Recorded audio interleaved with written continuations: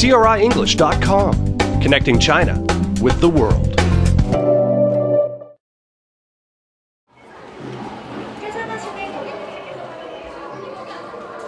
This is the 2012 World Expo, a showcase of culture and technology from around the world.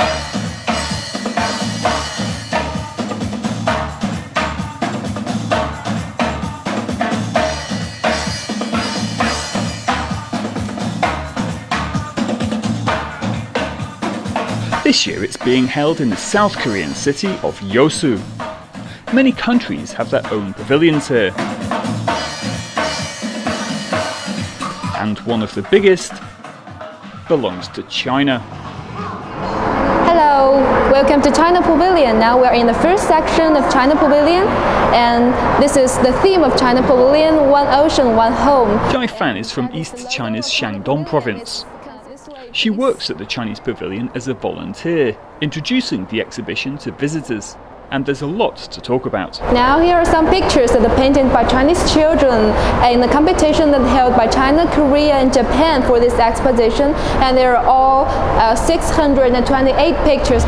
We work for several hours a day, and our work mainly includes introducing the exhibitions of our pavilion to the guests and to the tourists. I feel very honored and very honored to have a chance to represent our country, to show the culture, history, and also the traditions of China to the whole world. Yes. Now we come to the Dolphin Dynamic Theater. Here we will have a movie about a Chinese girl and Chinese white dolphins.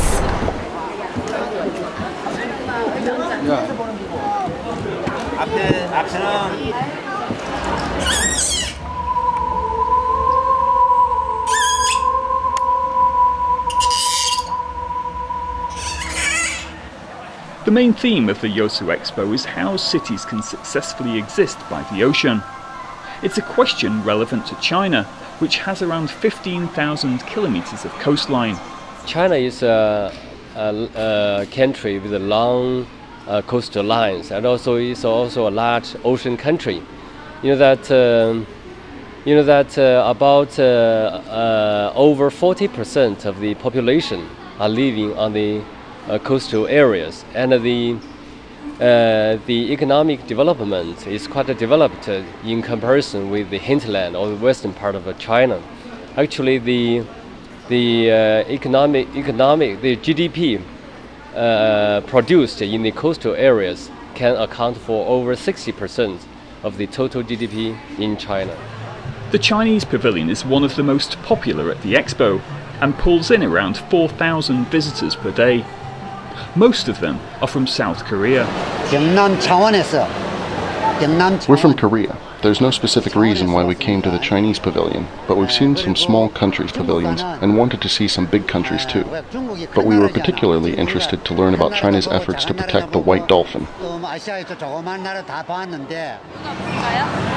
최근에 제가 중국을 상해 영길 백두산을 다녀왔어요. I recently visited Shanghai. I'm really interested in China and Chinese culture and want to know more about the country, so I came here. And I think the pavilion's beautiful. While the Chinese Pavilion is attracting crowds, the overall number of people visiting the Expo has been below expectations. I'm standing outside the main entrance of the Yeosu Expo, and although there's one or two people milling around, the average numbers here are much lower than those expected by the organisers.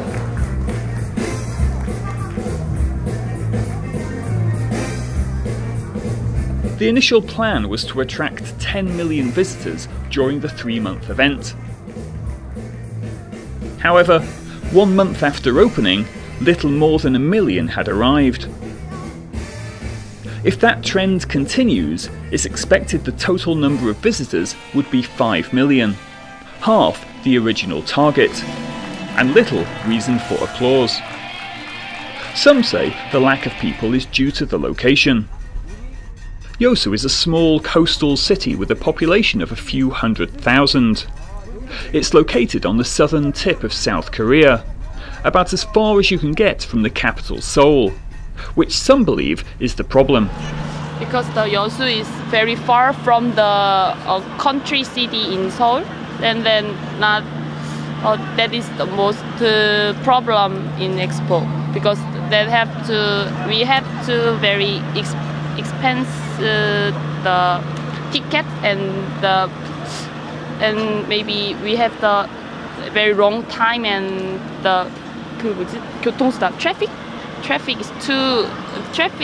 has all the expensive.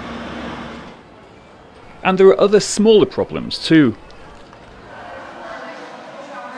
Yu Xuan is a Chinese volunteer at Expo.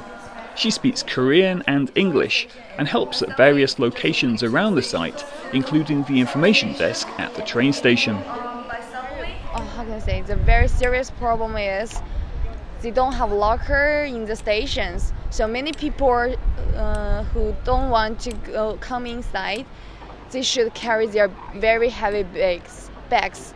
And it's very uncomfortable for the trip. And there are not so many restaurants around the station.